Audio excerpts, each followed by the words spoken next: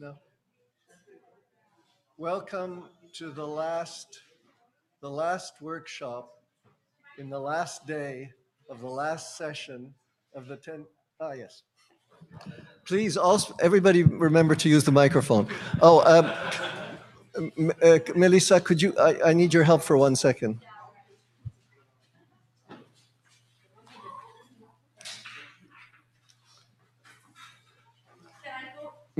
You can't talk. You just come here. No, I wanted it. I just want you to know that this would all have been completely impossible without the 24-hour marathon for how many? It's 11 days straight that Melissa has done, and she keeps saying, "Don't believe her. I have no technical competence." I don't. Yes. Well, in that case, she has tremendous luck, because she solved every single problem that came up, and there were many problems. Fake it till you make it. Melissa Desrochers. You're welcome. Okay.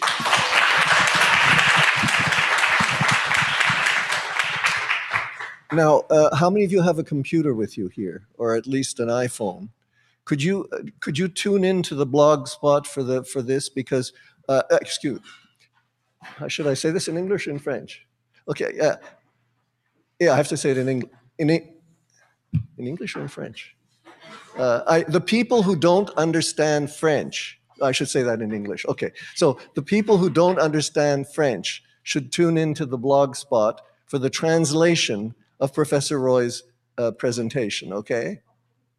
The translation is there, and we need it to be, actually I'm gonna somehow have to get it onto the video as well, because this is gonna be used internationally. But so we'll take it.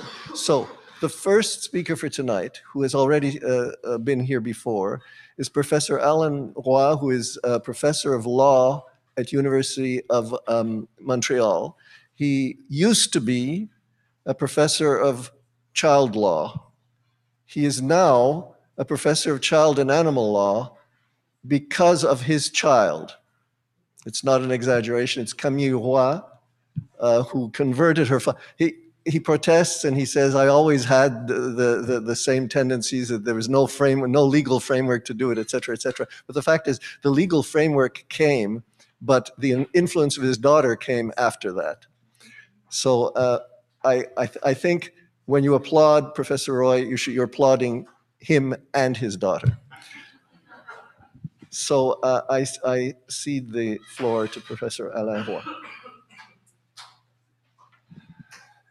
Merci, Étienne. C'est un grand plaisir pour moi d'être ici aujourd'hui pour présenter un dossier particulier qui, d'une certaine manière, constitue le premier véritable test de la nouvelle loi sur le bien-être et la sécurité de l'animal, loi qui a été adoptée par l'Assemblée nationale du Québec en décembre 2015, loi communément appelée loi BESA. Comme Étienne l'a mentionné, for English speakers, you can follow my presentation with the translation that Professor Harnad has put online. Loi BESA, donc, qui m'a amené à monter un cours d'éthique et de droit animalier à la Faculté de droit de l'Université de Montréal, où j'enseigne le droit de l'enfant et le droit de la famille depuis 1999.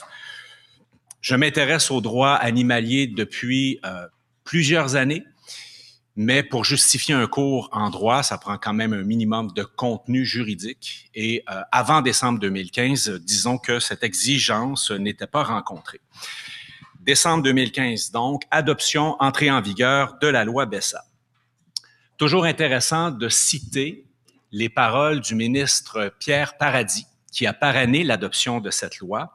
Pour se mettre en contexte, au moment de l'adoption de la loi, le ministre Paradis a déclaré haut et fort que la loi faisait faire au Québec un bond de 200 ans en avant en matière de bien-être animal.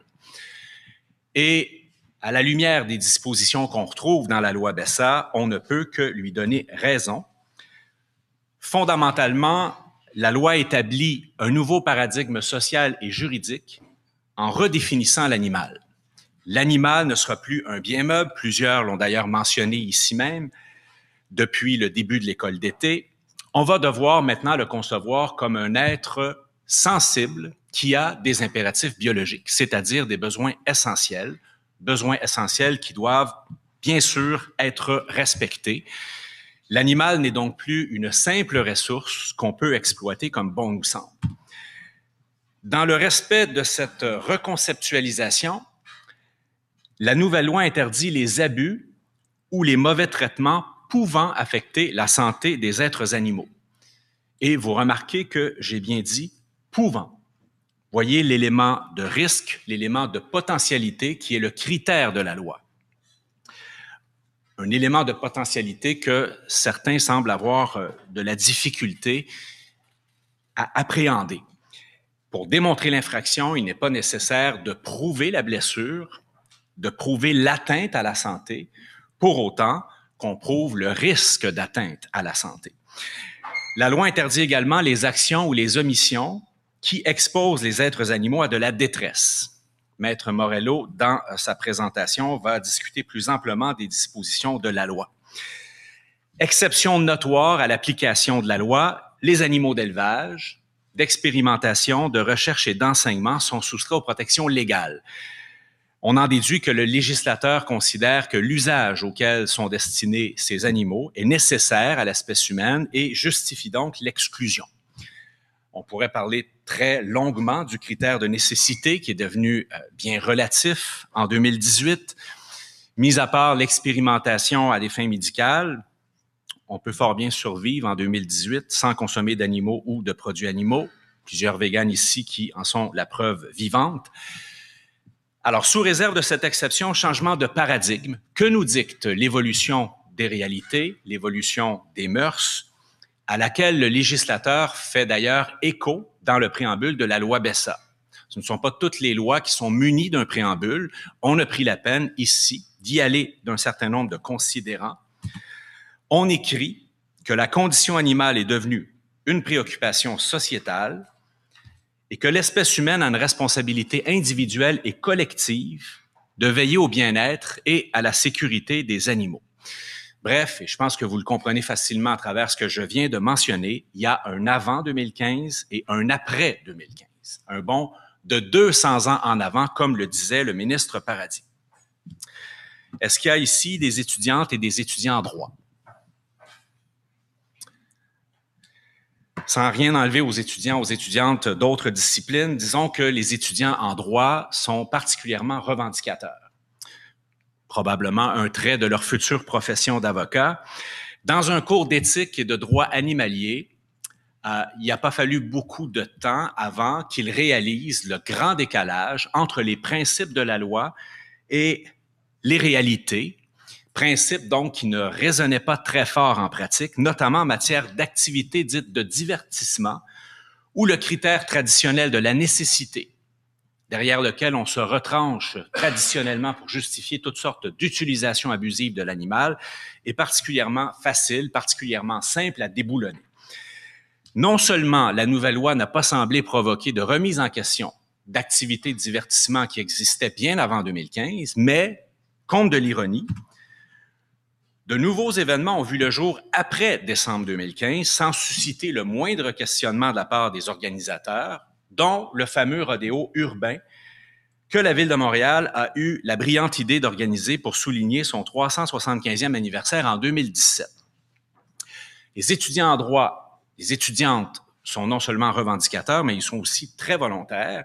Alors, quand je leur ai proposé en mars 2017 un projet de droit appliqué qui prendrait la forme d'une demande d'injonction à l'encontre du rodéo urbain de Montréal sur la base des nouvelles dispositions législatives, il y en a une vingtaine qui ont déclaré présents et qui ont spontanément embarqué dans le dossier pour documenter bénévolement l'ensemble des éléments qui devaient s'y retrouver, bénévolement et sans crédit de cours.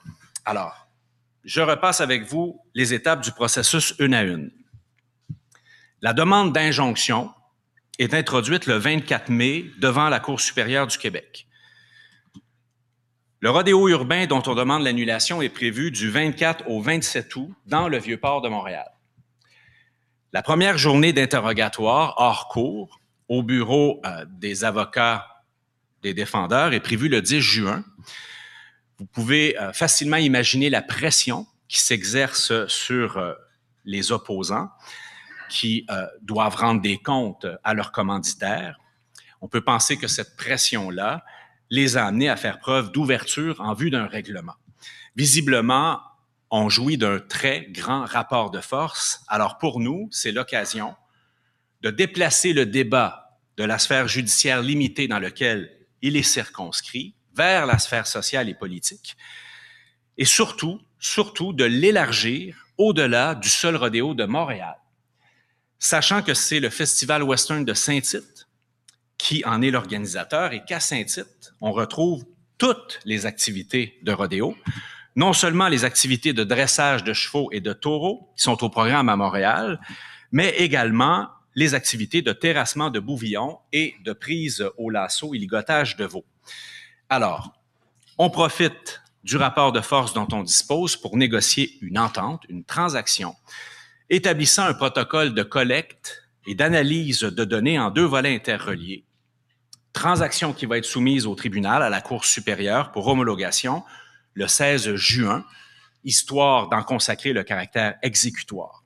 La démarche judiciaire, vous le constatez, ouvre donc la voie à une démarche de recherche. Bref, de l'université au tribunal et du tribunal à l'université. Premier volet du protocole, j'obtiens un droit d'accès illimité aux installations et aux êtres animaux. Non seulement à Montréal, mais également, et c'est ce qui est fondamental, à Saint-Tite où se trouve le vaisseau amiral. Et pour maximiser les observations, je me réserve le droit de désigner 3 observateurs, 3 représentants qui vont pouvoir filmer l'ensemble des activités de rodéo à partir de l'angle de leur choix.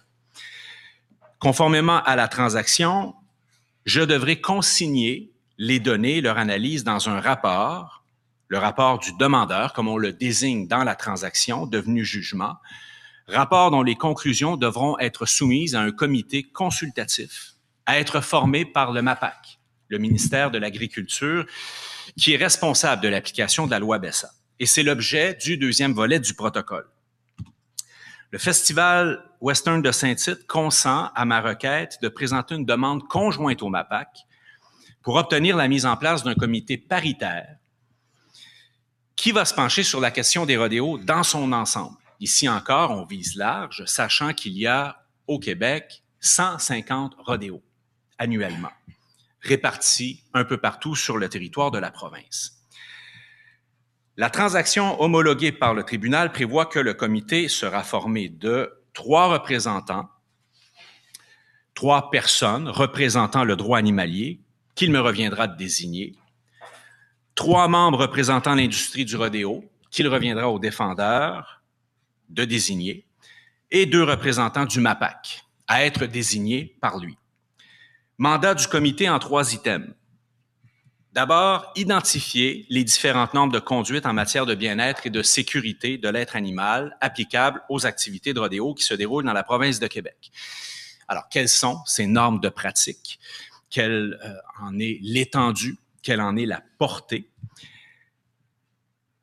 2e volet ou 2e objectif, 2e item du mandat, évaluer la portée, la suffisance de ces normes eu égard aux lois en vigueur, en se référant notamment à la littérature scientifique publiée sur les rodéos et, principalement, en se référant au rapport du demandeur.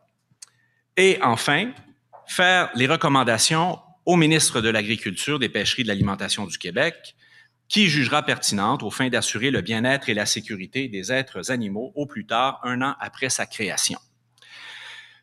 Alors, le MAPAC accepte cette demande conjointe le 19 juillet 2017 et le comité consultatif va formellement débuter ses travaux le 15 août. On peut facilement présumer que si la demande n'avait pas été présentée de façon conjointe, à la suite du processus judiciaire, le MAPAC n'aurait jamais accepté de créer un comité.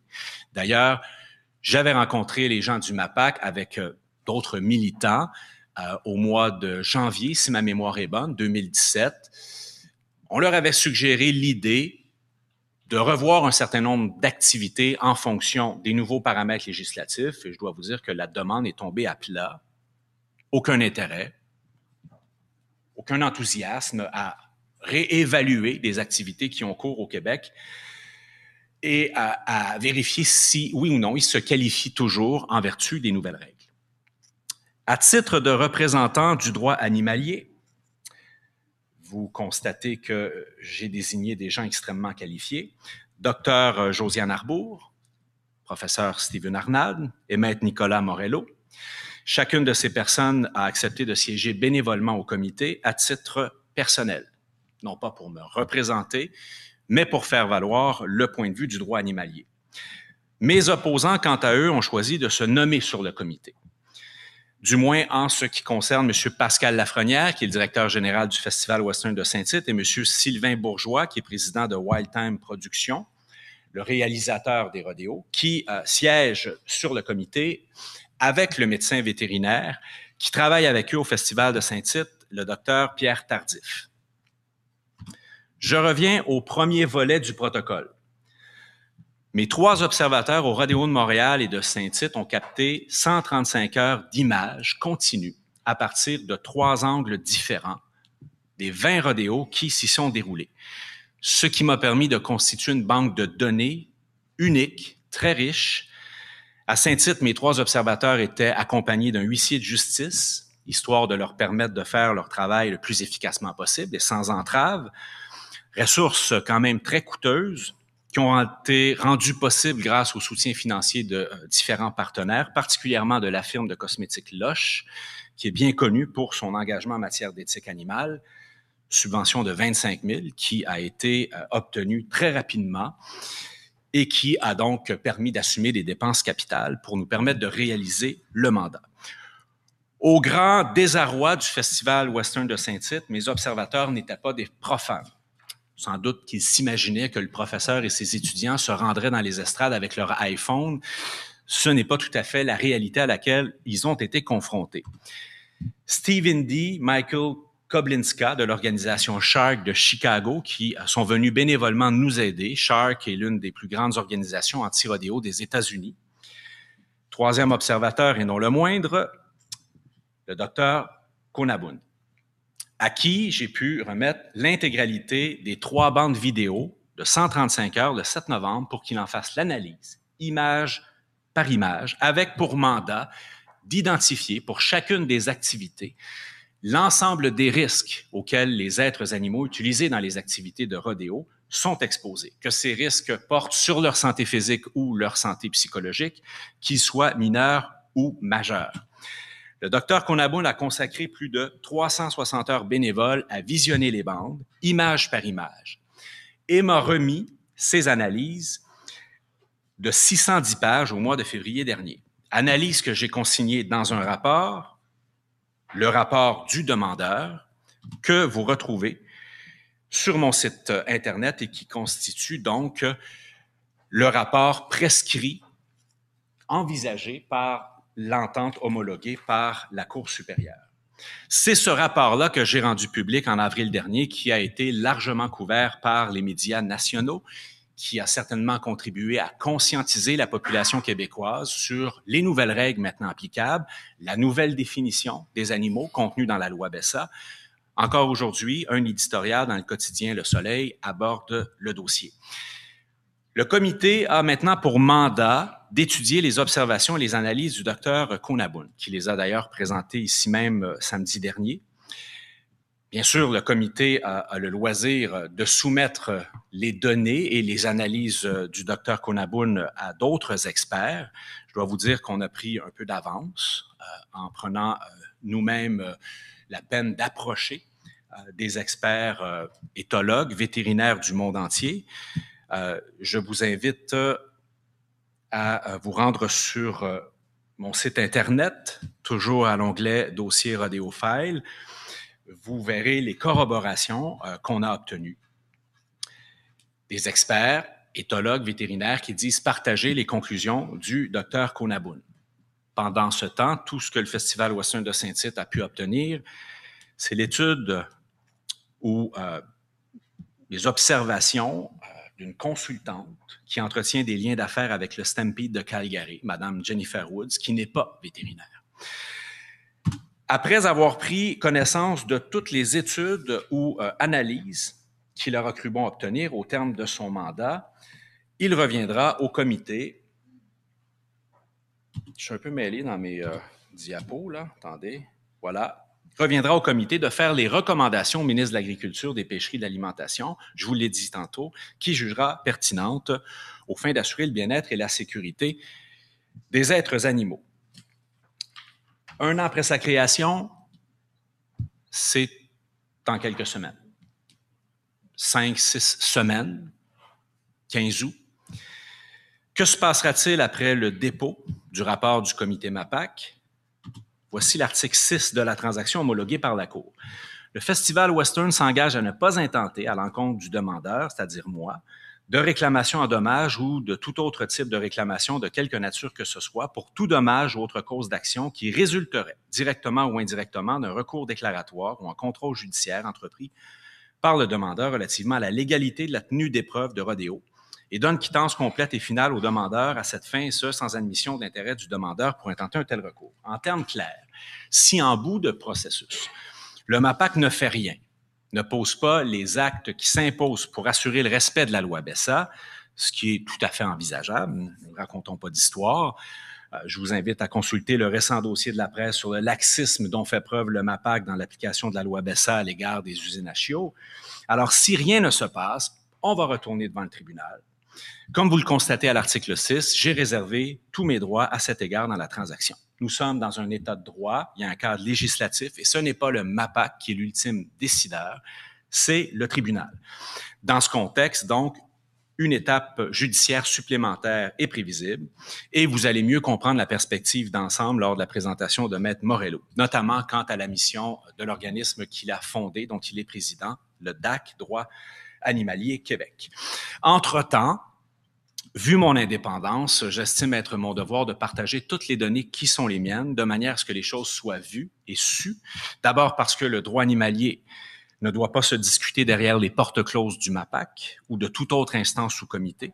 Je vous rappelle le préambule de la loi qui indique que le bien-être animal est une responsabilité non seulement collective, mais également individuelle. Et ensuite, parce que je suis un chercheur universitaire et que l'université ne me paie pas pour que je fasse de la recherche clandestine, j'aurais d'ailleurs refusé net de signer toute entente de confidentialité que ce soit. Alors, dans cette perspective, le 4 avril dernier, j'ai diffusé un clip sur les réseaux sociaux, dans les médias, sur la base des faits saillants rapportés par le Dr Konabun, clip qui a fait l'objet de plus de 275 000 visionnements.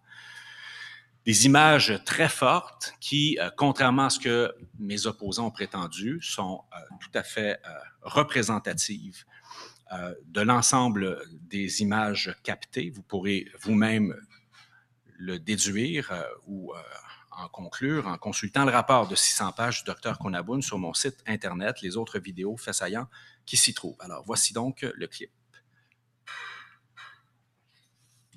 Oups.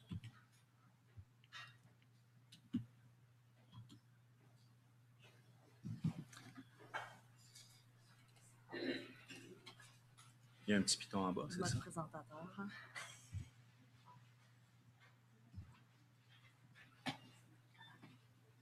Le son. Il devrait partir. OK, merci. Merci beaucoup.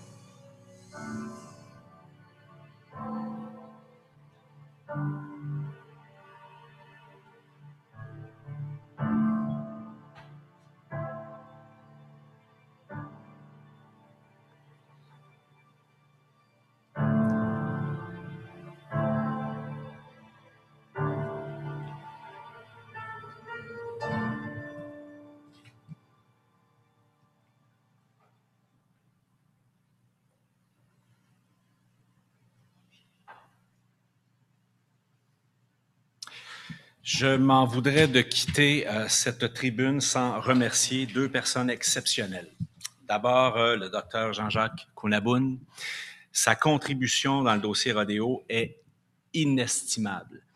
L'analyse fine qu'il a faite des données brutes que je lui ai remises nous a permis de faire un bond de géant, nous a permis de voir, de constater des abus qu'on n'aurait jamais pu voir autrement.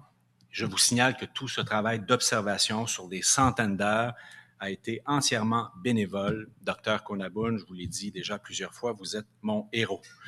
Je tiens aussi à remercier un autre de mes héros, le professeur Stevan Harnad, qui a vaillamment organisé l'école d'été sur la cognition animale qui prend fin aujourd'hui. Des journées d'intenses rencontres, conférences, ateliers, panels qui ont réuni les grands experts internationaux, toutes disciplines confondues. Le travail du professeur Harnad est d'autant plus méritoire, d'autant plus remarquable qu'il l'a mené en parallèle avec sa participation active dans le comité paritaire où je l'ai nommé au mois d'août 2017.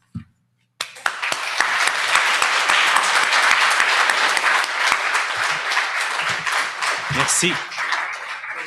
There will be a question session after Maître Morello speaks now, and he'll be speaking in English.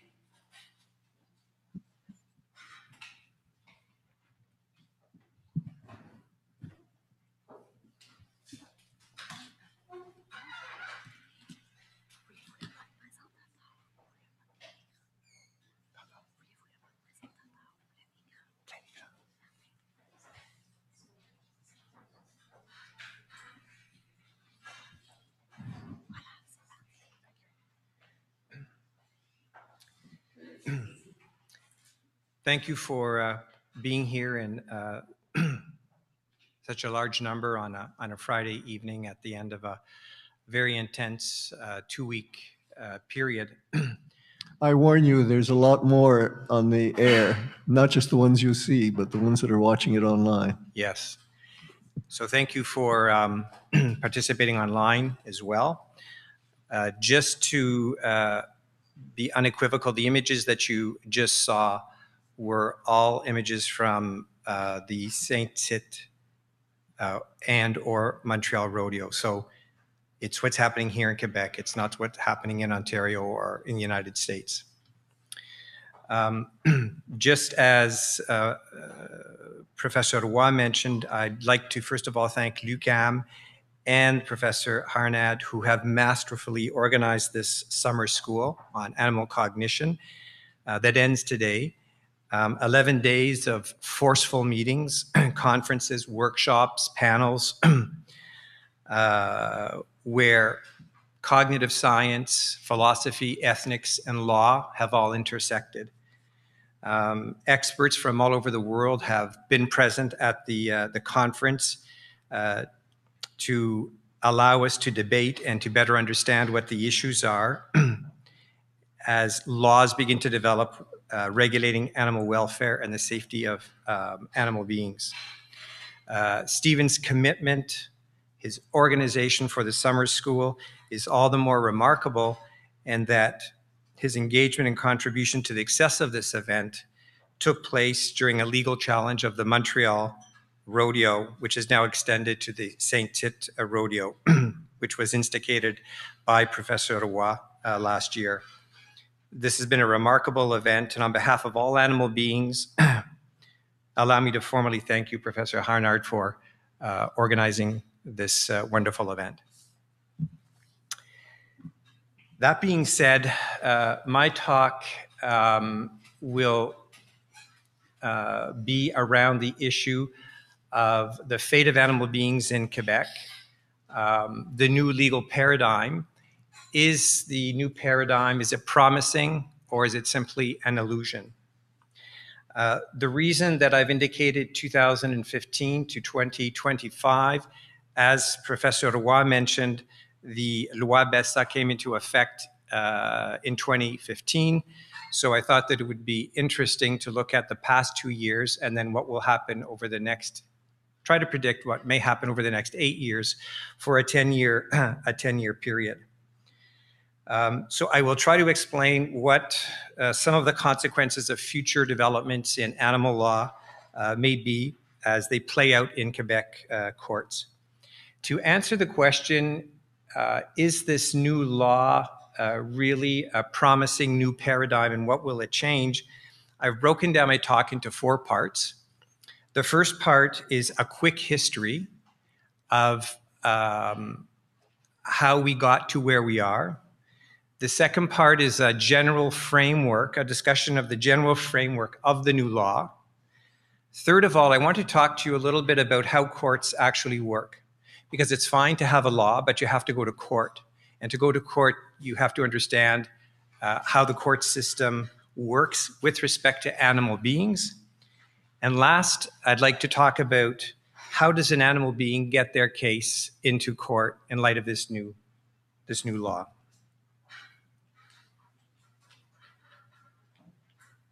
Oops.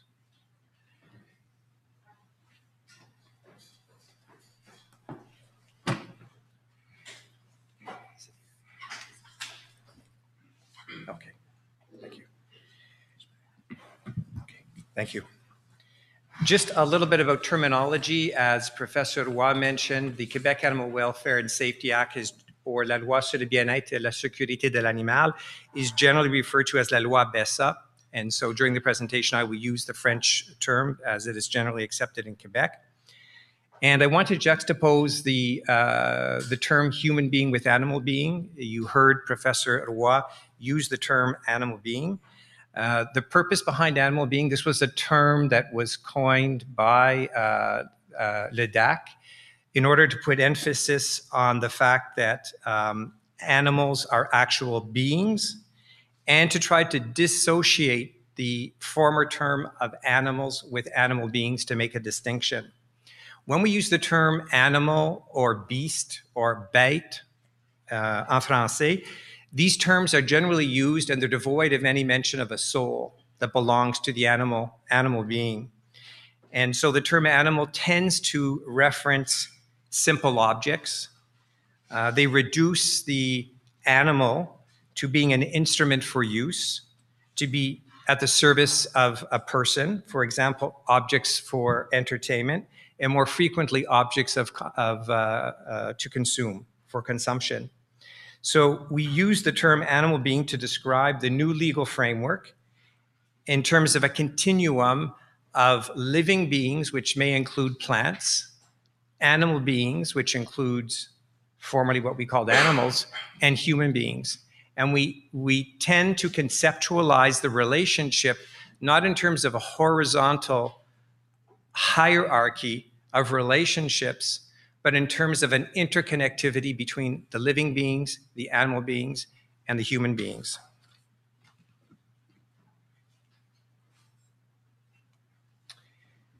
A little bit of history about our historical relationships between human beings and animal beings. Animal beings have not always in history been treated devoid of any soul or the capacity to reason or to not feel. In fact, there were trials during the Middle Ages in France in the 15th and the 16th century where people would complain about the damage of various animals, as they were called then, or beasts. When these animals would go into the farm and they would destroy the farmland or the crops, trials actually took place where they were deemed to have the capacity to judge right from wrong, and therefore they could be held civilly liable. And what's interesting is that a judge would actually designate a tutor for the animal being, and they would present the animal's defense, and there would be a judgment that would be rendered. I highlight this simply to demonstrate very quickly that through history, animals, as they were called then, have not consistently been treated or handled as property. If we come back to Quebec, 1807 is the Napoleonic Code.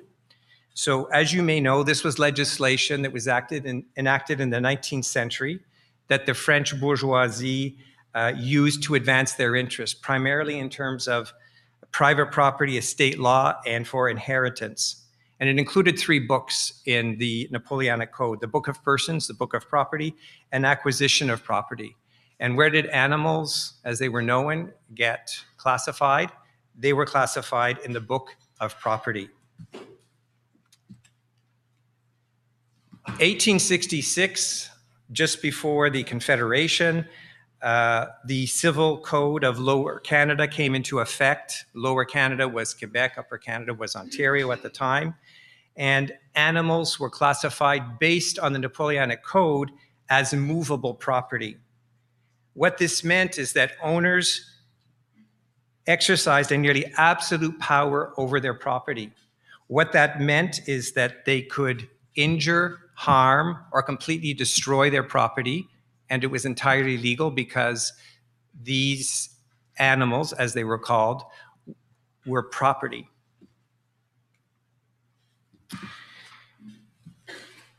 This is an interesting fact specific to Quebec. It was in fact very difficult to even try to find the English translation for agriculturalism, but that's the translation, agriculturisme. You may know that this was, in the 19th century, a Christian-based ideology in Quebec that consisted of a form of stable constitution of various forms of domination. The Catholic religion, the dogma, coupled with the legal classification of animals as they were known, as movable property, were part of this movement. And this led to animals being used as instruments because they were property. This all changed in December 2015. There were two new laws which came into effect, as Professor Roy mentioned. There are two pieces to the puzzle, the Civil Code of Quebec and La Loi Bessa. What the Civil Code of Quebec is, it's what we refer to as le droit commun, or the equivalent of common law, or the basic law of the state. I'll refer to it simply as the law of the land. It's the general law of the land that applies. At the same time, the legislator put into effect La Loi Bessa, which is the Animal Welfare and Safety Act. And we'll talk about the impact that that has had. What the legislator did was, when they changed the status of animals to animal beings in December of 2005, they described animals specifically saying they are not things. And they say that they are sentient beings and they have biological needs. So when the Civil Code was amended to say that animals are not things, that removes them from the status of being property. Now, that might seem like no large event, but it's absolutely fundamental. It, as Professor Roy mentioned, it breaks with 400 years of tradition in Quebec of treating animals or beasts simply as property. So there are four new legal cornerstones to the new law. First of all, that animals are not beings. Second of all, that they're sentient. Third, that they're actual beings, that they live in a state of being, which a rock does not, and property is not in a state of being. And they have biological needs. So the basic tenets of the new legal paradigm are sentience, beings, and biological needs. I'm going to talk to you about the biological needs because it's absolutely fundamental in the law. What are the biological needs? In French, they're referred to as des impératifs biologiques.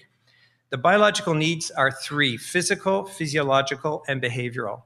So as a jurist and a lawyer, not as a cognitive scientist, I will use the following definitions as references to these three biological needs. When we talk about physical needs of animal beings, we're generally referring to the body itself, to the body's condition.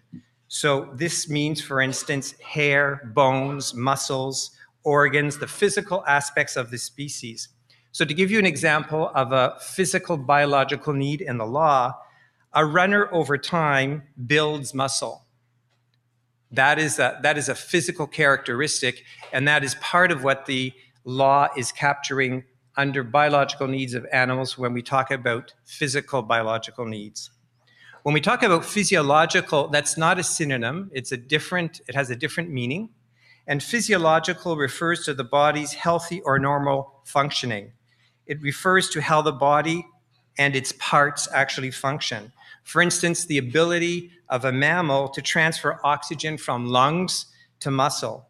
So if we look at the example that I gave in terms of a physical biological need of the runner who over time builds muscle, in the case of a runner who over time practices their sport, if she increases her capacity to transfer oxygen because she becomes more efficient at this, this is a physiological need as distinct from the physical. Behavioral is a lot easier to understand. Behavioral refers to the way animal beings act, their conduct, their manners, their responses to stimulation or environment, or responses to a feeling. So I'd just like to show you quickly what the actual legal definition is, because it's quite encompassing. Biological needs means the basic physical, physiological, and behavioral needs, which I've just talked about. And now listen carefully, related to such factors as the animal's species, race, age, stage of growth, size, level of physical or physiological activity, social ability with humans and other animals, cognitive abilities, which is the purpose of this conference, and state of health, and those related to the animal's capacity to adapt to the cold or heat or to bad weather. You can see that the legislator clearly, when talking about these three biological needs, has unequivocally described an animal being as not being property. In the law, there are also 5 fundamental freedoms that are universally acknowledged, that are now enshrined in the law. As you know, there's the freedom from hunger or thirst, freedom from discomfort, freedom from pain, injury, or disease, freedom to express normal behavior, and freedom from fear and distress.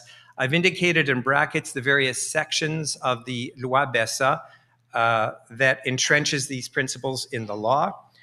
If we look at, I won't comment on hunger or thirst, I think that that's quite evident, but if you talk about freedom from discomfort, this refers to, for instance, providing an appropriate environment, including shelter and a comfortable or resting area. If we talk about pain, injury, or disease, this refers to prevention or rapid diagnosis and treatment. We talk about to express most normal behavior. This would include things such as sufficient space, proper facility, and the company of animal beings' own kind. And finally, freedom from fear and distress generally refers to ensuring conditions and treatment which would avoid mental suffering. Professor Roy talked about some of the exceptions under the Loi Bessa, and there are 3 that are particularly important. There are several, but I'll comment on 3 of them. First of all, the Loi Bessa excludes factory farming, and it excludes in scientific experimentation. It also excludes non-captive wildlife living in Quebec, which falls under an entirely separate law. What it does apply to are domestic animals such as cats, dogs, rabbits, cattle, horses, pigs, sheep, goats, chickens, and their hybrids. It refers to companion animals that are domestic or wild animal beings living with a human, and it refers also specifically to red foxes and American mink in captivity.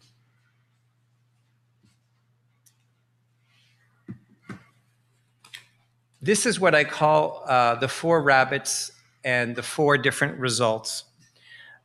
This is a screenshot of a page at DAC Point, Quebec, and you'll see that there are 4 images. The first image says domestic, the second image says factory farming, the third image is wildlife, and the fourth is exotic.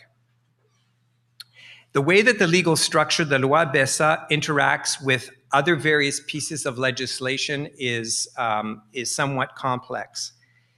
If you have a rabbit that lives in your home, the rabbit living in your home comes under the first picture of a domestic animal being. And if the rabbit is living with you in your home, the rabbit is protected with a relatively robust legal structure under la loi Bessa in terms of ensuring that its physical, physiological, and behavioral needs are met. If we take the exact same rabbit, nothing has changed, and the rabbit moves into the second image of industrial farming, there is an exclusion, as I mentioned, under the law. So the exact same rabbit essentially has no protection for its biological needs, for the fact that it's sentient and the fact that it's a being. If we take the exact same rabbit that's living in a forest, and there are many rabbits that live in forests in Quebec, then it is a separate law that deals with how that rabbit will be dealt with. And under a specific piece of legislation, that rabbit can be hunted and can be legally killed. Whereas if that exact same rabbit was under the first image of a domestic animal being living in your home, it would be illegal to hunt the rabbit or have somebody hunt your rabbit. And last of all are exotic animal beings, which fall under a separate regime. And so if the rabbit comes from outside Quebec, it will typically be qualified as exotic, and its protection and the legal regime that applies to it is separate from la loi Bessa. So what is interesting about this is that animal beings their status was changed from property to becoming sentient beings. But depending on notably the relationship that they have with us, if they're a companion animal, there's a lot of protection. If they are the subject of factory farming, there's an exception and little protection. If the rabbit is living in the wild, it can be hunted legally and killed. And if it's exotic, there's a separate regime that applies. This is not the first time that the legislator has taken this approach. If we look at human rights legislation and development, we've done the same thing with our species. Children had one legal regime. Women had a separate legal regime. Sexual orientation was a separate legal regime. People of color had a separate legal regime. At some point, we decided no, that whether you were a child or an adult, whether you were a woman or whether you were a person of color, all of these members of the same species should enjoy the same rights and freedoms. The loi Bessa creates these categories of animal beings. I'm going to just quickly talk about entertainment for human beings because Professor Roy mentioned this. And what's important to note is the law doesn't make an exception for entertainment or sports. And the law doesn't take into account economic spin-offs from entertainment or sports. I'm going to show you just very quickly what's known as the chevaux plongeurs, diving horses. In 1905 in Colorado, they would take these animal beings, they would have a basin that would be 4 meters deep, it would be about 12 meters high. They would use electric prods and false doors to force the horses to jump. This was an activity for entertainment for human beings. This did not only happen in the United States, it was also a form of human entertainment in Toronto in 1907. Here you see the horses jumping. Oftentimes they would have a person on the back of the horse at the same time. The point here is that there is a question, and Professor Roy referred to this, of social acceptability in terms of how we interact with our animal beings. Obviously, this kind of entertainment would be illegal today under la loi Bessa. What's interesting is to look at, when we talk about sports and entertainment and we talk about la loi Bessa, I'd like to give you the example of the Cirque du Soleil. which everyone I'm sure knows. Guy Laliberté is the founder of Cirque du Soleil. He was a street performer. And in 1984, he experimented to try to reinvent the animal circus. In other words, to reinvent the business model of exploiting animal beings in order to make money. So he created what's called a proper circus. And what's interesting is that the circus is based on theatrical and a character-driven approach. And as a result, there's an absence of performing animals as it remains today. There are some exceptions, because I've learned that there were snakes and doves that were used 10 and 15 years ago. But what is interesting here is that in contrast to the rodeo that Professor Roy talked about, in light of the Loi Bessa, there's a great amount of resistance of people that use animal beings for entertainment or for sports to change their business model to fit the law. We see this also in the city of Montreal, which has draft regulations with respect to animal beings that can only be sold from shelters in pet shops. And there will be mounting opposition by pet shop owners, I would expect. We have a horse-drawn carriage industry in Montreal, where it is well known, if you live in Quebec, numerous cases of horses being subjected to very extreme, stressful conditions. And yet, despite that we have La Loi Bessa, the people that have an interest in this industry simply refuse. They just will not adapt their business model to the new law. This is somewhat surprising, because when you run a business and the law changes, you have to change your business model to adapt to the law. So when employment equity for women came into effect many years ago, there was a necessity for business owners to look at each job and to analyze the contribution that women were making, and was it equivalent to the contribution that men were making. Businesses simply didn't say, I refuse to accept employment equity, and I'm not going to evaluate the jobs that I have. When we talk about animal beings, there is a great amount of resistance to adapt to the new law, La Loi Bessa. I want to talk about going to court, because I've talked a little bit about La Loi Bessa, about there being sentient beings with biological needs, which are physical, physiological, and behavioral. But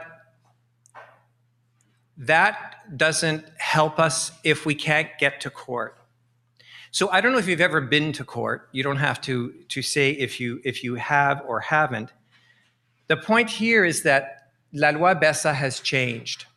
The court system hasn't changed. And the way that the court system works is that one person wins and one person loses, because it's an adversarial system. And so when you go to court, if you are contemplating trying to advance animal law, generally speaking, you need to develop a legal theory around your case. That's the first point. So you have to have some basis under La Loi Bessa to develop the theory. Second of all, your theory of case has to be more probable than your adversary. So the judge is going to look at what your theory is and what your adversary's theory is, and then the judge will make a finding which is more probable being the key word. And also, the legal arguments and facts are based on rules of evidence. Now, this may seem unimportant, but it's extremely important, because there are two basic rules of evidence. One is the admissibility of proof, and the second is the probative value of proof. What that means is that if you are advocating to try to make legal change using the La Loi Bessa, you have to get into the court record various facts. And your opponent is going to do everything that they can to avoid having those facts adduced into the court record. Once the facts are in the record, the judge has to weigh what those facts mean from a legal point of view. This is important because the legislator under La Loi Bessa has created a special evidentiary rule, which is called a legal presumption. I'll explain to you what that means, and then we can look at Section 5 of the law. An example of a legal presumption, typically if an employer, for instance, fires an employee, the employee who sues the employer must be able to demonstrate that they were fired without just cause. And they have to convince the judge at 51% or more that their position is more probable than the position advanced by the employer. That's the general rule. In particular cases, for instance, in the case of a pregnant woman, there are many jurisdictions, including in Quebec, where the pregnant woman simply has to demonstrate that she was pregnant at the time that she was fired. And then the burden of proof shifts over to the employer, and the employer has to demonstrate, because there is a legal presumption now for the judge that the woman was fired because she was pregnant. That facilitates her case immensely. Then the employer has to try to muster a defense to say, no, it's not because she was pregnant, it's because she was non-performing, she was insubordinate, etc. So you see the importance of a legal presumption. It facilitates litigating a matter in a very important way. So if we look at Section 5, it says the owner or custodian of an animal must ensure that the animal's welfare and safety are not compromised. That's pretty easy to understand. Then we go on to say an animal's welfare or safety is presumed to be compromised if the animal does not receive the care that is consistent with its biological needs, physical, physiological, and behavioral. This is particularly important, and we see it in pieces of legislation like child welfare, youth protection, people that are particularly vulnerable, where the legislator creates this rule to facilitate litigating a particular matter, and the Quebec government has opted for this choice. So this is a promising evidentiary rule that's important in Quebec. What that means is that I predict that there will be enhanced animal protection welfare in all of the predictable areas. This will include things such as having adequate water and food, protection from heat or cold, care when injured, ill, or suffering, the prohibition of abuse, mistreatment, they may affect the animal being's health. Again, Professor Droit referred to this. Death or serious harm, not being subject to acute pain, extreme anxiety, or suffering. You'll note the use of the adjectives acute and extreme. Animal being adoptions, and animal being entertainment. Now, what's important under the La Loi Bessa is that there is a provision in the law that allows the legislator to create regulations. Regulations are a legally binding method that the courts must consider when examining an issue before the court. And there are two ways that regulations can be made, and this is important because we don't know how the legislator will regulate animal being welfare and safety. One of the ways that they can do so is what is called a prescriptive regulation, and the second is called a descriptive regulation. I'll give you an example of what that means. If, for instance, the legislator says, okay, it's not sufficient in the law to simply talk about adequate water and food, I want to have a regulation to be able to be more specific what those words mean. So they enact a regulation. If they use the prescriptive method, the legislator could say, for instance, that every dog must be fed 50 grams of food for every 2 kilograms of weight. That would be known as a prescriptive regulation. It's very specific. And so it's easy to prove or to disprove if you've complied with that legal requirement. A descriptive regulation, the legislator could simply say that animal beings must be provided with adequate food, taking into account their race, their age, their stage of growth, and their physical activity. When the regulation is descriptive, it doesn't say it doesn't say what measures you must undertake to comply. It says that you must comply with very general criteria. Now, why this is important is because if we try to predict what will happen in the upcoming years, it's important how the Quebec government will regulate. Will they choose the descriptive or the prescriptive method? There are advantages and disadvantages to each. When we talk about these traditional areas of welfare, the question that I also ask myself is, will the legislator enact regulations that will elaborate on the balance of what are called affirmative duties or obligations of care that you have towards, for instance, your dog or a companion animal being? These are positive obligations. Or will the legislator take a different approach and put more emphasis on prohibited or negative obligations, that is, things that you are not allowed to do? So we don't know, because there is only one general set of regulations with respect to cats and dogs. There is another regulation that is being examined with respect to exotic animal beings. And as a result of Professor Roy's initiative with rodeos, there may be another set of regulations that will come out. So the question is, how will the legislator actually regulate? The law will go beyond just the traditional aspects of animal welfare. I'll try to give you some general examples of how it will infiltrate its way into the general law of the land, or le droit commun. For instance, provincial acts and municipal bylaws will be impacted by la loi Bessa. There is currently a bill before the Quebec legislature to ban specific races of dogs. And under that act, it specifically says that despite the loi Bessa, we're going to put into effect a separate law. So we can see that the legislator is concerned with the general framework of well-being and safety for animal beings. And if they want to, for instance, put into effect breed-specific legislation, they have to take into account la loi Bessa. The city of Montreal, which is coming out with new regulations for animal control, again, when they're developing their regulations, they will likely take into account la loi Bessa. Family law, one easy example. Typically, in the case of a divorce or separation with young children and a dog, what happens?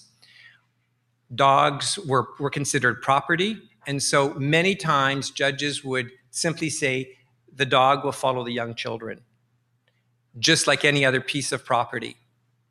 Because we are now talking about sentient beings with biological needs, there will be arguments that will be developed to say, no, this doesn't comply with the biological needs of the dog, that they simply follow the children for a whole bunch of reasons. Those kinds of arguments will begin to make their way through the courts. Estate law and wills. If an animal is simply property, you leave the property to whoever you want. And if you were to inherit a dog under the former regime, you could do what you wanted with the dog. You could feed the dog, you could abuse the dog, you could leave the dog out to the dog, you could kill the dog. Because we now have a legal regime that says that we have sentient beings with biological needs, this will impact how wills and estates will be settled, because it will become legally difficult to simply say this is property and you can leave the property to whomever you want. So for instance, in my personal case, I have developed a special clause with my estate attorney that I have forbidden the people that I have entrusted my dogs to euthanize them.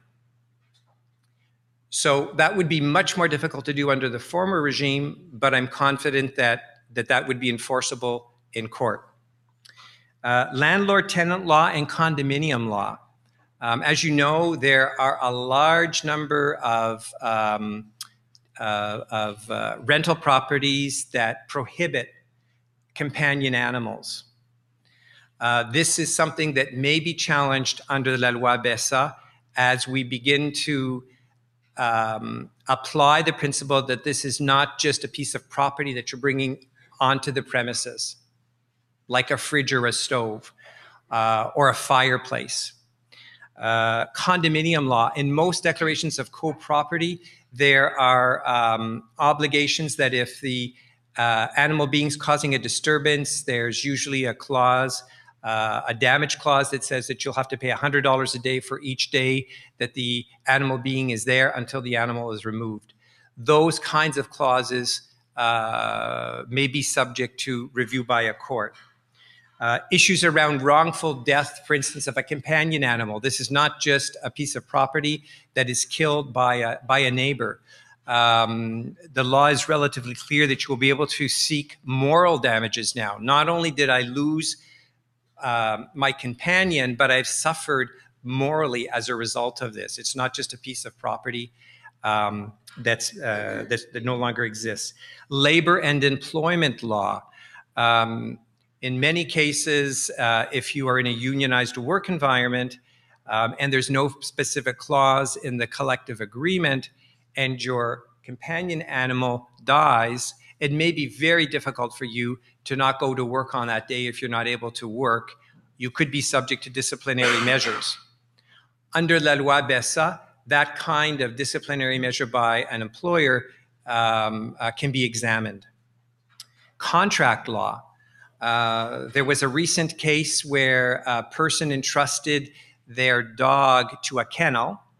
The dog got out of the kennel and unfortunately died. And the judge reasoned that this is not just property. If you go to the cleaners and you give your shirt or your blouse to the cleaners, and when you go to pick it up and it's not there, well, what happens? You're reimbursed for the cost of your blouse or of your shirt, nothing more. And that's the same legal reasoning that would have been applied before la loi Bessa, but the court rejected that, saying that these are sentient beings and these are not pieces of property, and the type of contract and the damages that arise from the kind of contract as a result of la loi Bessa have been modified by the courts. Transportation law. Transportation companies, rail and air, are looking at how animal beings are currently being transported. In La Presse, there was a recent article, Du mordant mais peu de résultats, which I've translated as has teeth but few results. That was this week. And in that article, it cited some interesting statistics from 2017 to 2018 inspections by the Society for Protection of Animals and Society for the Prevention of Cruelty to Animals. You'll see on the right-hand column the Ministry of Agriculture, who's responsible for applying the law. And you can see that the animal shelters, the number of complaints that they received and that they handled was larger than the number of the Ministry of Agriculture. But other than that, the Minister of Agriculture handled a greater number of inspections, a greater number of non-compliance notices, a greater number of condemnations and seizures of animals. Now, why am I speaking about the contrast between animal shelters and the Ministry of Agriculture with the La Loi Bessa? Is because there's a dilemma. And the dilemma is the government's application of the law. It would appear that the government is relatively active when we look at these statistics, in fact, more active than animal shelters. But if you work within the area of animal law, animal welfare, there are many critics that talk about inadequate government training by the government employees and deficient government financing in order to enforce La Loi Bessa. So there are two legal challenges that, with respect to animal beings. We have a relatively good law. The general consensus from the jurists that I've heard over the past 2 weeks was that the law is relatively adequate. But there are two questions. The first is the question of proof. As a lawyer, I can do nothing if I have no proof. So the question becomes, where do I get proof? Professor Roy was absolutely instrumental in obtaining 135 hours of video to examine, to look at the proof with respect to the law. This is a daily challenge for trial lawyers. Where do I get my proof? But what's more important under La Loi Bessa, and is it promising or is this just an illusion, is the enforcement. And the enforcement of the law can be done in one of two ways, actually concurrently. By public means through the government, through the Ministry of Agriculture, or by private means, notably by a nonprofit group or by the initiative of a university professor, as in the case of Maître Roy. Here are some examples of nonprofit emblematic litigation. Emblematic litigation in French is called le litige stratégique.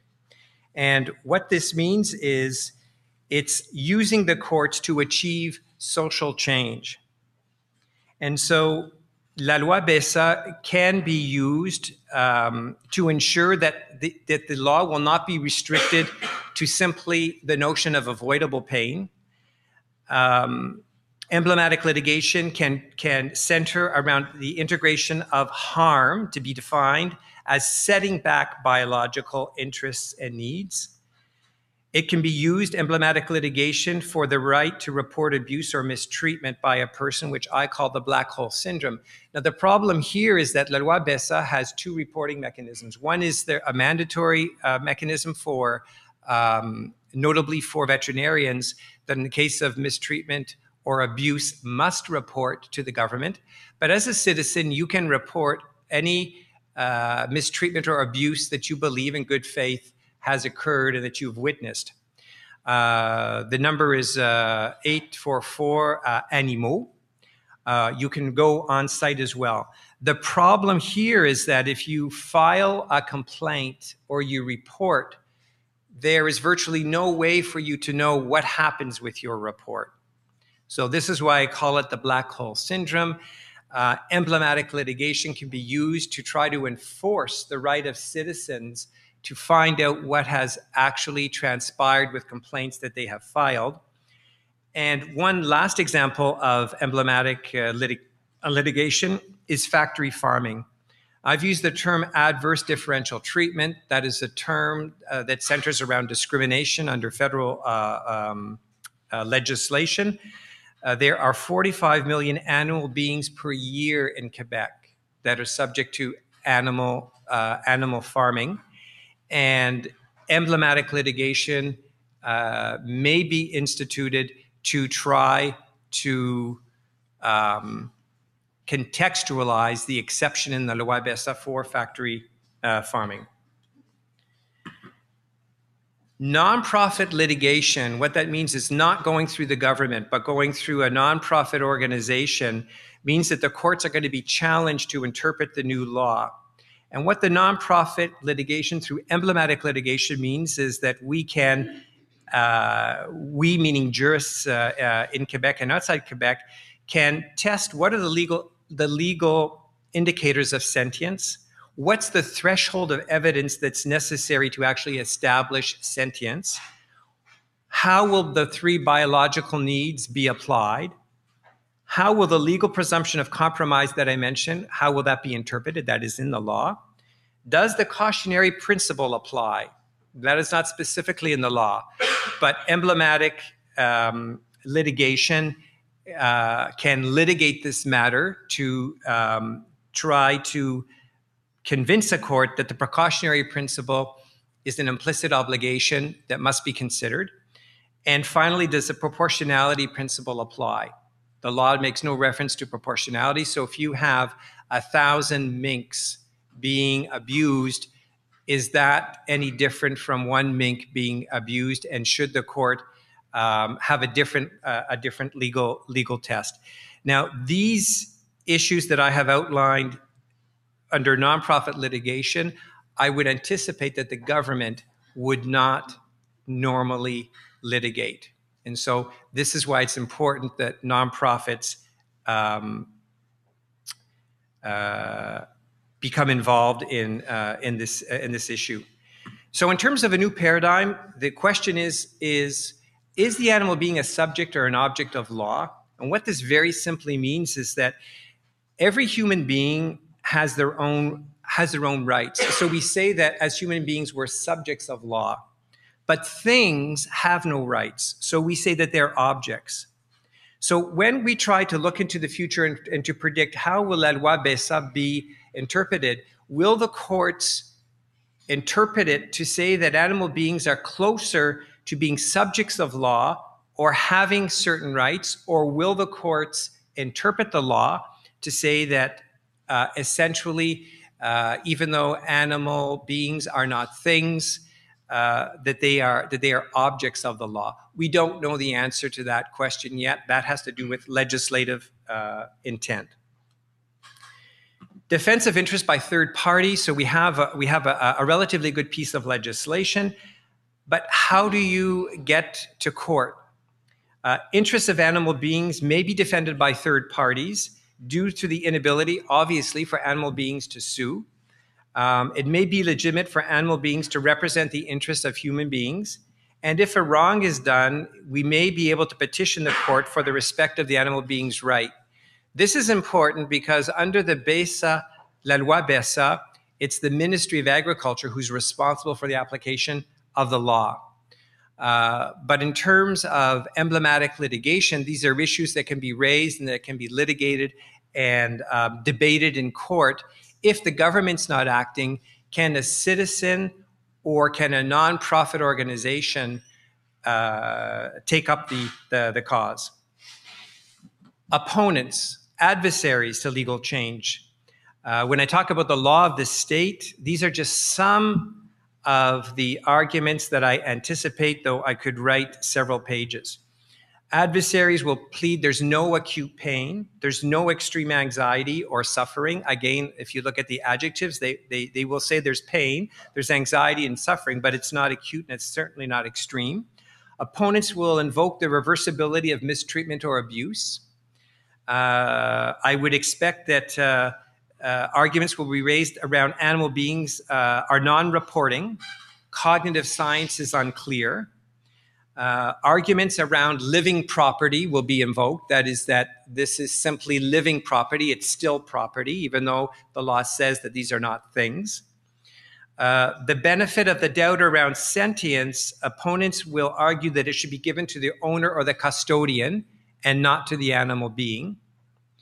There will also be arguments around a cost-benefit analysis. I've mentioned that economic spin-offs are not a consideration of the law. That does not mean that those arguments will not be presented in court, notably loss of employment in various cities or regions. There's a very interesting argument, abusive interpretation, which is not a legal term, which was a term that was invented and used during the rodeo debate, where many of the proponents of the rodeo advanced this idea that the interpretation that was being given when you see the video, that this is an abusive interpretation of the law. And there'll also be the argument, where will it stop?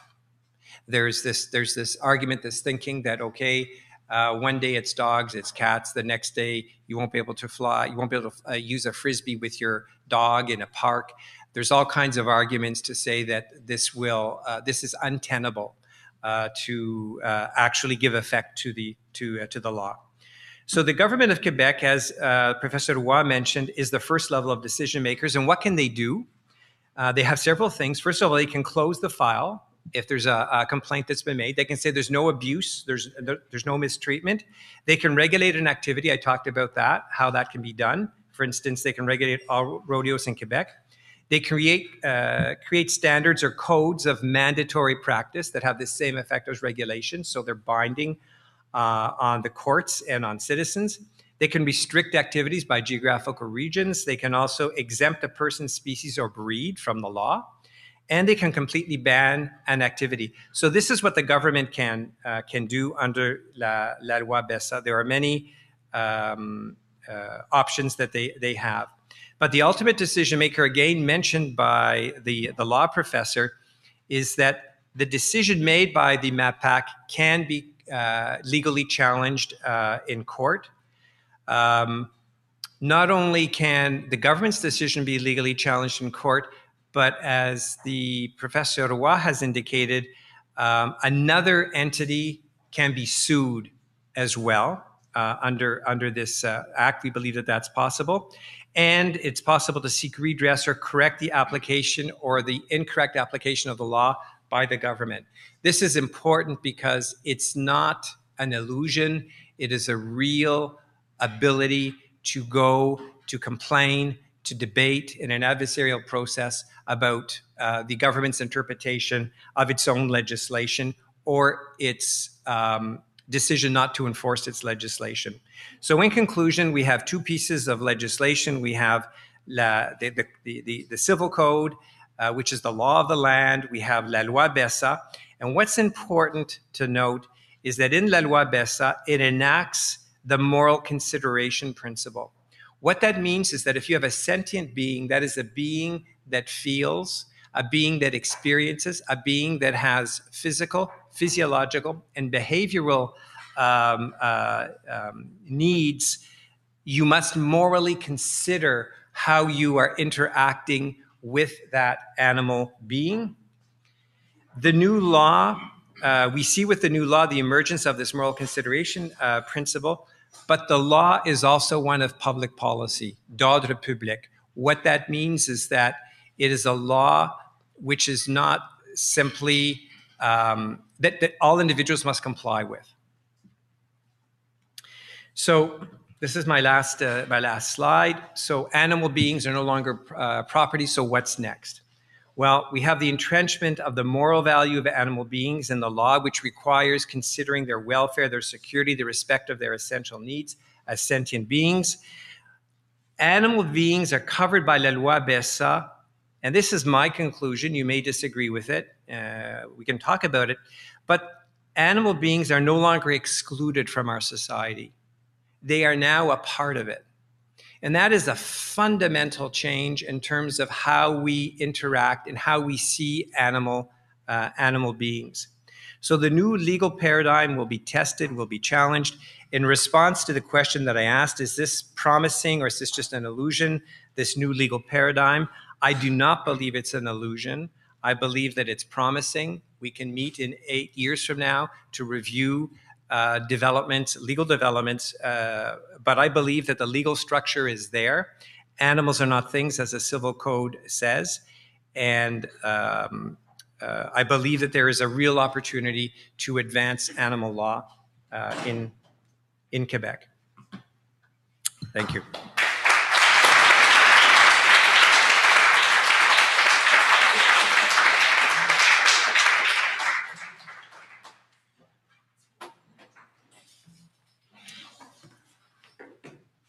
Okay, we're going to open it up to questions. Let me just say a couple of preparatory things. First of all, occasionally Maître Morello talked about the race of dogs, but then he corrected himself. What he meant was breed. In English, we don't say race. And but the one that I'm curious about is when you talk about the soul of the animal. What on earth are you talking about?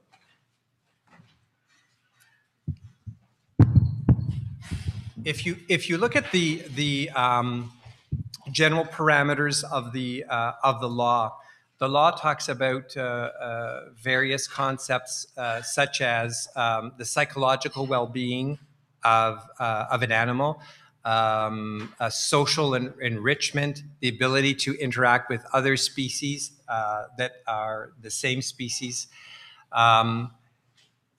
It's a metaphor when I talk about the soul, because it elevates and it changes the notion, the conceptualization of animal beings from simply things to beings that exist and that have biological needs, which, as I've mentioned, are behavioral as well as physiological and physical. And so when I use the term soul, it is to try to elicit the fact that being is a state. The legislator has talked about psychological well-being, anxiety, distress, and those elements relate to the soul or the being of the animal being. In this particular company, if you talk about soul, you reveal yourself to be a dualist. I strongly recommend not speaking about soul when you're speaking to scientists. I have no idea what it means to judges, but it's really bad news with scientists. A soul is normally thought of as an immaterial, immortal substance, you know, going to heaven and things like that. I don't think when you're trying to defend sentient beings, it's a good idea to marry a notion like that. Yeah, I'm not referring to Descartes or the distinction between physical and the dualist concept that you're referring to. It's really an idea. It's not a legal concept that's in the law. It's to say that when we talk about the moral consideration, it means taking care, and it's just a general sense. But I take note of your point. We heard Alana Devine and Sophie Gaillard, are they here? Speak a couple of nights ago, and a quick summary is that they asked, "Is the law protecting animals?" and the answer was no. They gave some very glaring examples of how even in the presence of the new law, animals were not being protected. So simply declaring them to be sentient beings with biological needs so far hasn't been enough. It seems to me that the case of Professor Roy is the one that's really going to test whether this law means anything at all. Other countries have adopted sentient being language, but it hasn't led to anything. We've had Stephen Wise here proposing another approach, which is to use habeas corpus to claim personhood status for animals. It's another approach. Quebec is different in the sense that it's been for the long time the worst. It's still in what it's doing. It's the worst in Canada still. That's what Alana and Sophie said. But for the 400-year history that you mentioned, it's been the worst by any standard. And now with this law, which is not the personhood approach, but it has a chance of becoming the best. It has a chance of being the first location where this kind of thing is actually put into practice and not just as words. So I invite Professor Roy and Nicolas Morello to tell us how these actions can do that. And you can do it in French and I'll do the translation. I think you understand that it's important for me to speak French because we're here in Quebec, in a French university. So it's a question of principle for me. But do it in phrases that I can translate. Ouais. On a une définition de l'animal qui n'est pas que cosmétique, à mon avis. Je trouve ça dommage qu'on dise que la loi n'est pas adéquate à la lumière des expériences passées, à la lumière, par exemple, du reportage qu'on a lu dans la presse. C'est dans l'application de la loi qu'il y a un problème. So the question is this just a cosmetic law, or does it mean something? And the problem is in the application of the law. The words are just words. Avec une définition comme celle-là, on peut faire beaucoup de millage pour autant qu'on réussisse à convaincre un juge audacieux. La démarche de M. Wise aux États-Unis s'inscrit dans une perspective de common law. L'habeas corpus peut être plaidé dans la mesure où on n'a pas les limites textuelles en common law que ce que nous, on a. L'habeas corpus s'applique ici aux personnes et la notion de personnalité juridique est assez bien définie par les chartes. Mais si le professeur Wise cherche, par exemple, à faire libérer des grands singes en les assimilant à des personnes, compte tenu de leur capacité cognitive, nous, on peut certainement considérer qu'il n'est pas conforme aux impératifs biologiques des grands singes d'être détenus. Et donc, cette détention pourrait être considérée illégale à la lumière de la nouvelle définition et des nouveaux devoirs. I'm going to encapsulate that because that's an original thought and it's a good one.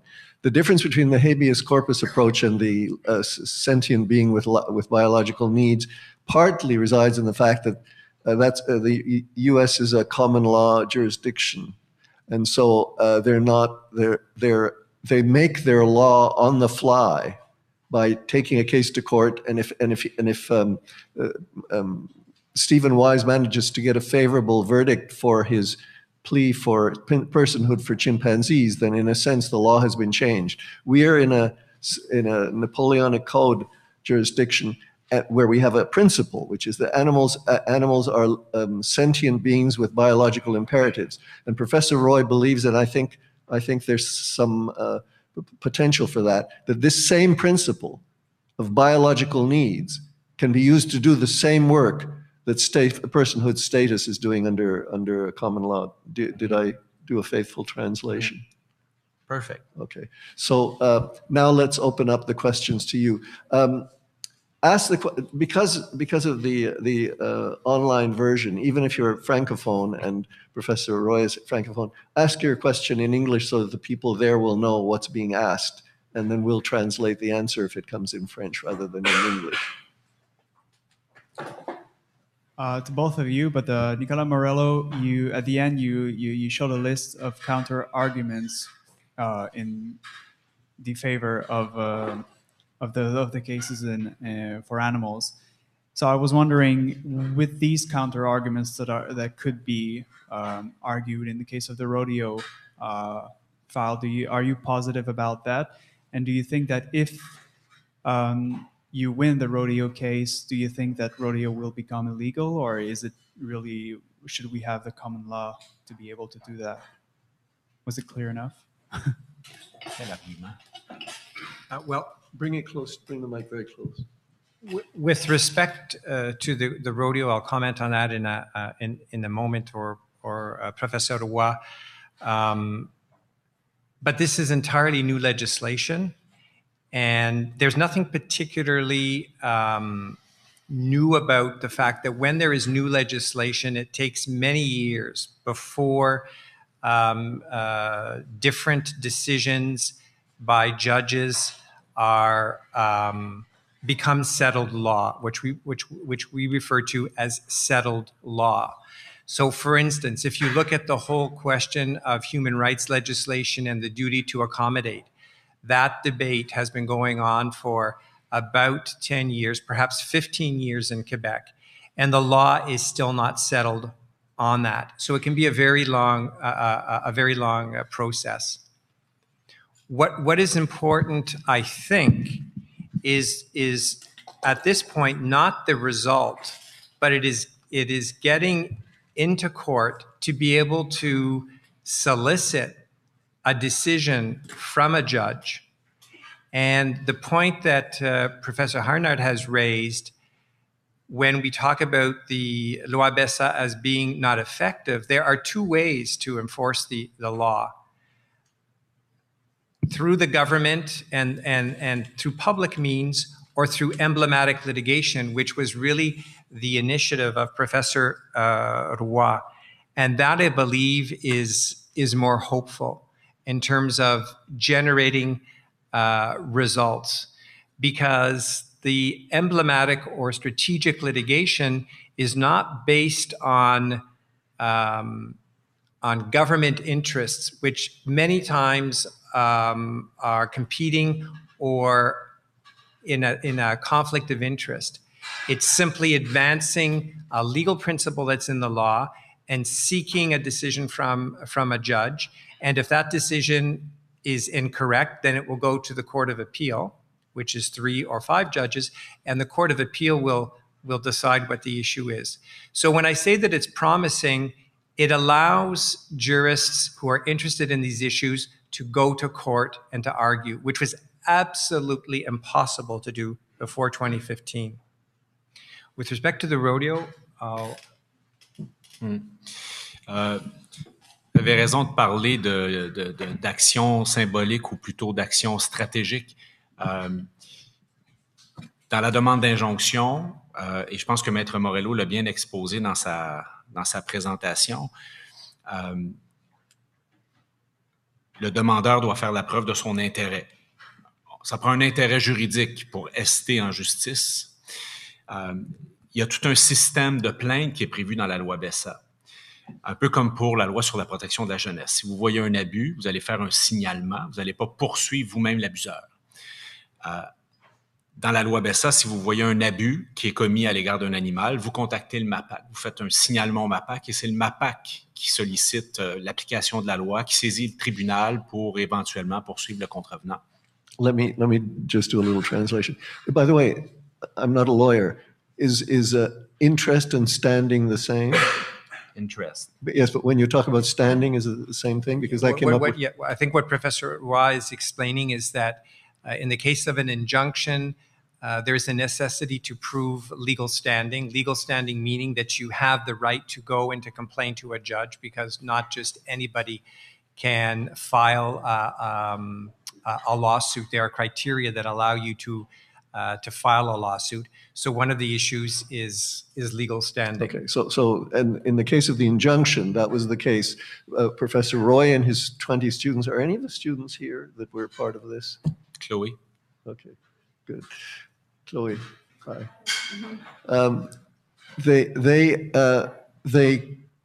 I think Professor Roy used the fact that he was a Montrealer to... Oui. C'est un peu tiré par les cheveux, peut-être. C'est la Société des fêtes qui organise le rodéo. Société des fêtes, c'est une parapublique. Donc, ce sont nos taxes. Je suis un Montréalais. Donc, mon intérêt pouvait passer par cette idée de contribuable. Remarquez que j'aurais pas pu faire ça à Saint-Tite directement parce que je suis pas un citoyen de Saint-Tite. Je paye pas de taxes à Saint-Tite. C'est une entreprise privée. Donc, l'idée d'attaquer le rodéo de Montréal était bien choisie. Est-ce que ça aurait convaincu le juge? Ça, c'est une autre histoire. Alors, quand on parle de litige stratégique, peu importe l'issue du procès, en amont, je vous parlais tantôt de la pression exercée sur les organisateurs. L'événement a lieu au mois d'août. On est au mois de juin. Les commanditaires commencent à s'énerver. Ils commencent à dire qu'ils ne veulent pas être associés à une injonction. En tout cas, c'est ce qu'on peut présumer. De sorte que les opposants ont vivement intérêt à faire preuve d'ouverture et à régler, là, ce qui a permis le protocole, ce qui a permis l'entente. So you can't tell whether that would have worked to say I'm a Montreal taxpayer and that's why I object to this rodeo. We don't know, but it produced enough of an effect that the rodeo was worried about its sponsors and whether they lose business, and as a consequence, they were inclined to make a deal. And that was how this remarkable, and I can't say in how many words the deal that came out of it, how remarkable it was. That's what resulted in 3 observers at the rodeo and a 610-page report and 135 hours worth of data that are going to be mined for the next 2 years. Sorry, I'm saying too much. You should be saying these things. Dans la meilleure des hypothèses, pour moi, c'est pas la meilleure des hypothèses. La meilleure des hypothèses, c'est ce qui s'est produit, c'est le protocole. Mais disons qu'il n'y avait pas eu cette entente-là et que j'avais gagné l'interlocutoire. L'interlocutoire au jugement avait effet à Montréal. That's right. If he had won, the Montreal Rodeo would have been canceled, but that would have been it.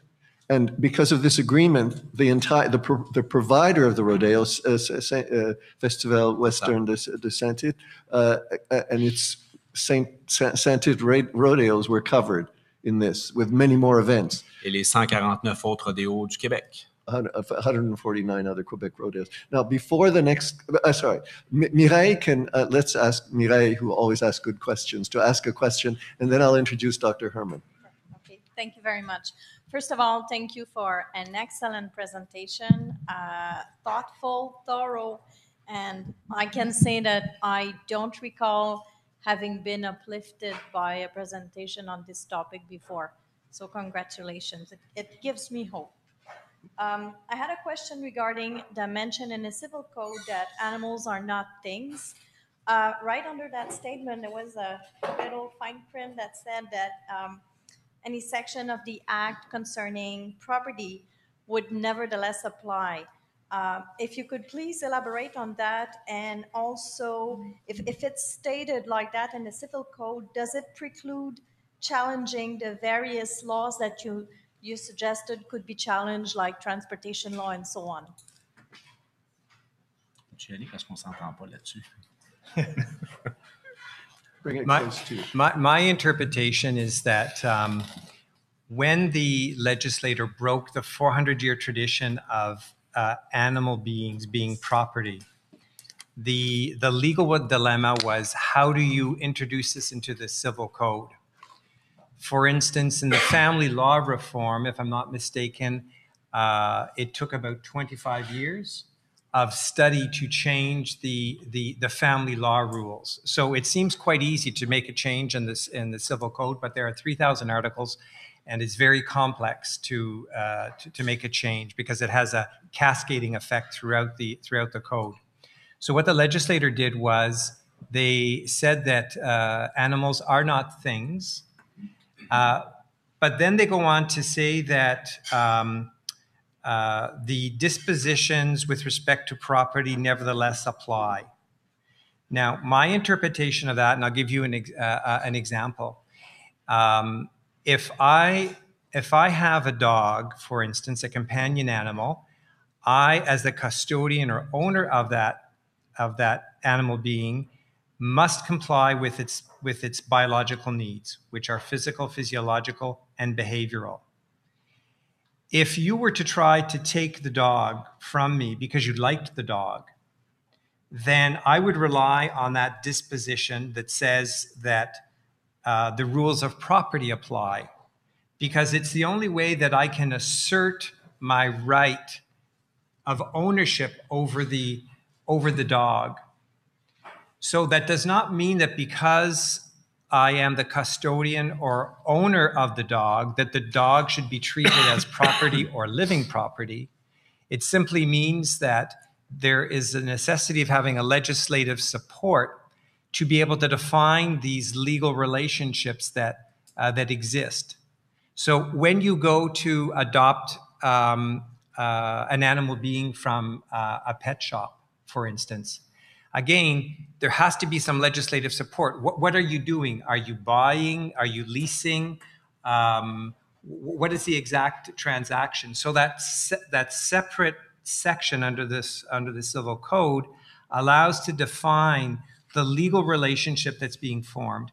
But once you understand what the legal relationship is, it is my interpretation that you must continue to rely on the La Loi Bessa and the biological needs of the animal. You can simply not say, well, it's still property.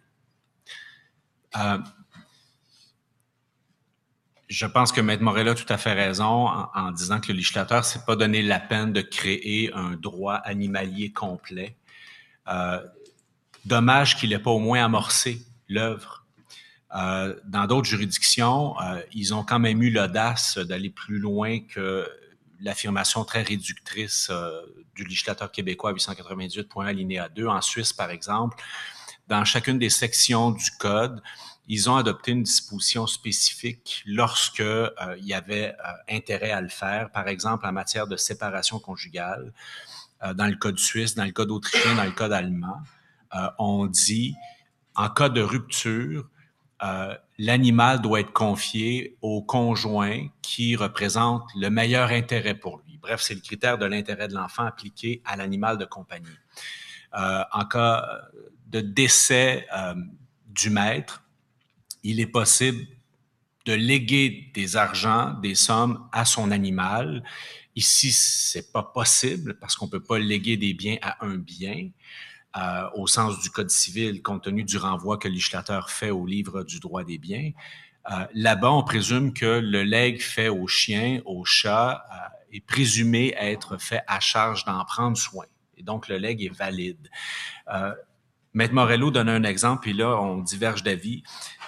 Pour lui, la nouvelle définition de la loi permettra à un juge, au moment du divorce, de confier l'animal non pas au propriétaire, mais à celui qui est peut-être plus en mesure d'assumer ses impératifs biologiques. Moi, j'ai plutôt l'impression, compte tenu de l'alinéa 2, que c'est la facture qui triomphe.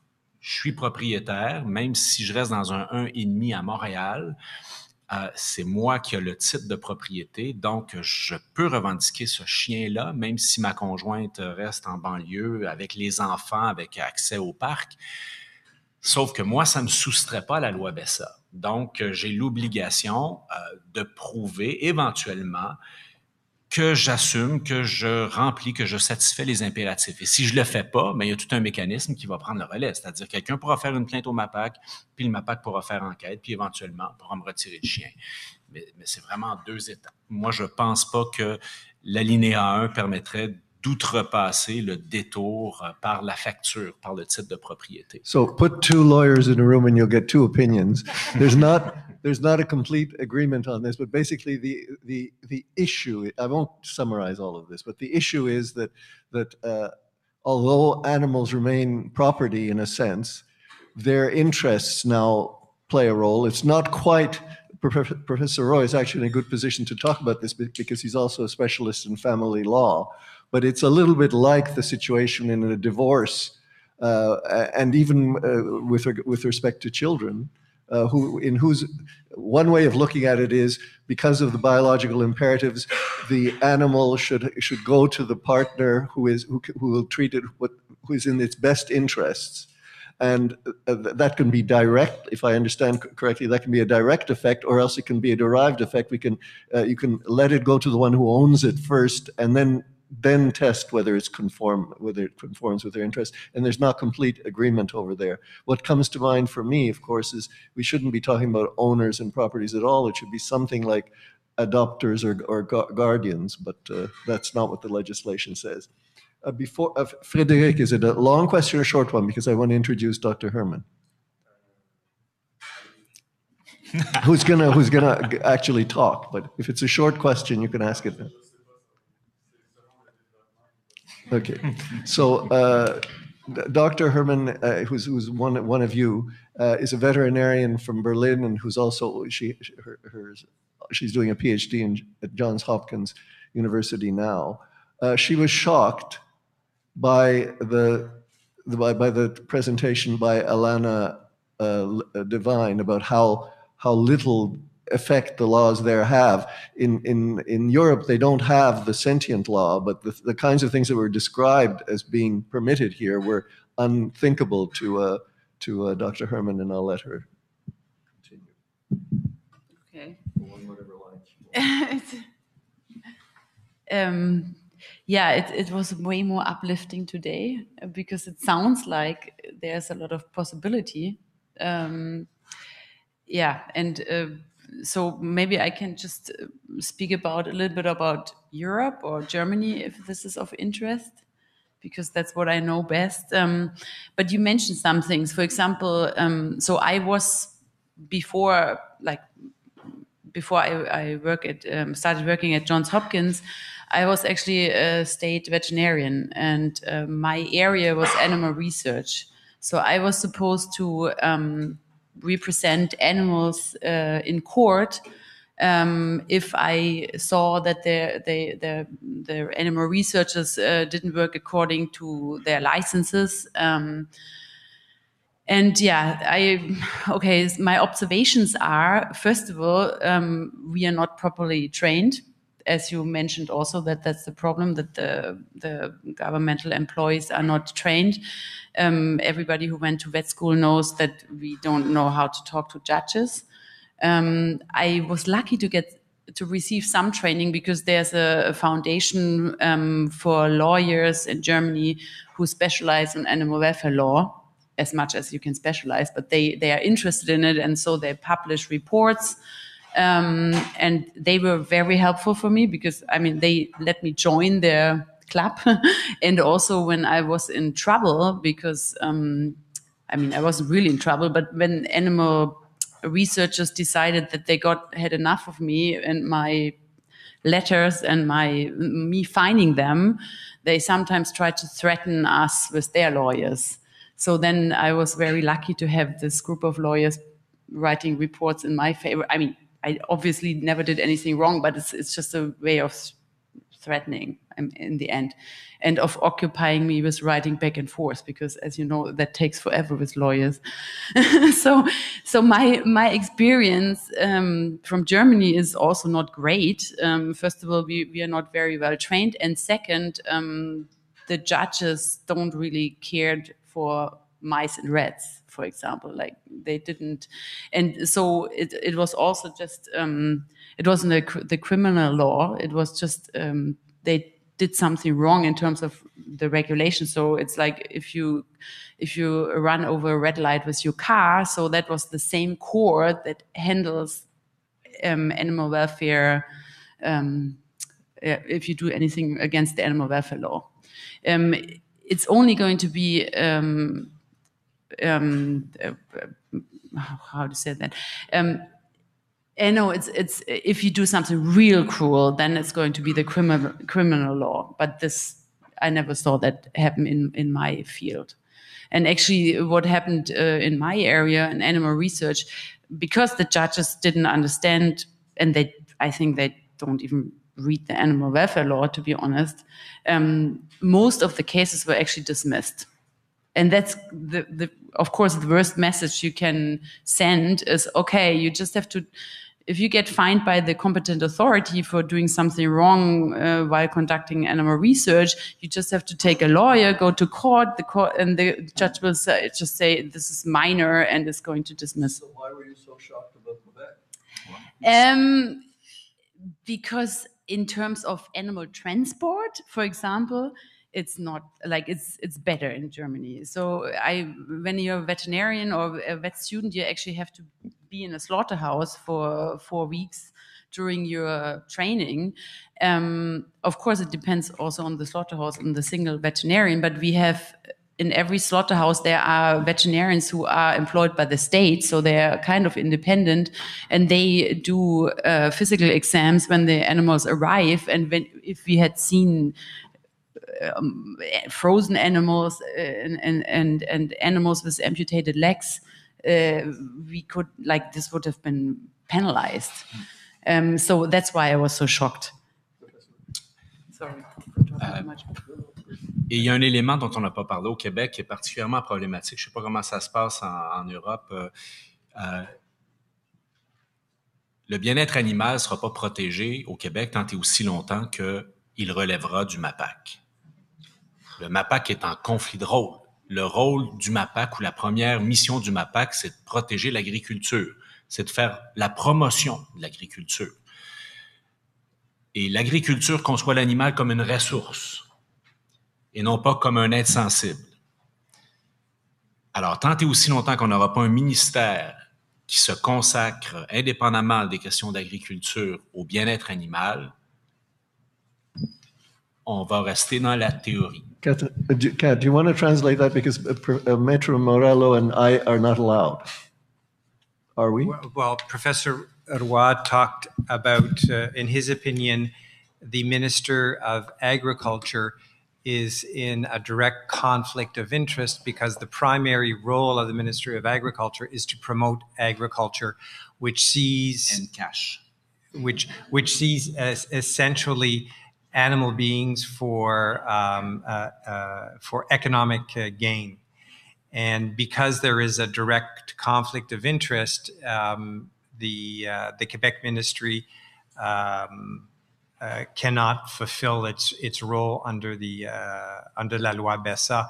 And this, if I've translated correctly, this illustrates the point of why I feel so strongly about emblematic litigation, because there is no conflict of interest. It is simply a group of citizens that finance with jurists and litigate these matters. And when you are involved in emblematic litigation or strategic litigation, you are the person that frames the questions. You are the person that adduces facts into the record. You are the person that gets to argue the points. It's not the government or le MAPAC. And so what is interesting and what is promising is that this new law opens up this ability to engage in emblematic litigation. We also talked about some of the obstacles around legal standing, but there are judgments from the Supreme Court of Canada that are very encouraging, that would appear to open the door for a nonprofit or for an individual to engage in this kind of litigation, because like in environmental law, animal beings can't litigate these matters themselves. And so ultimately this will depend on the motivation of Québécois citizens to become involved in these cases, to finance these cases, and to move forward. There was a question about the judges. We have a system where typically the case would be heard by one judge.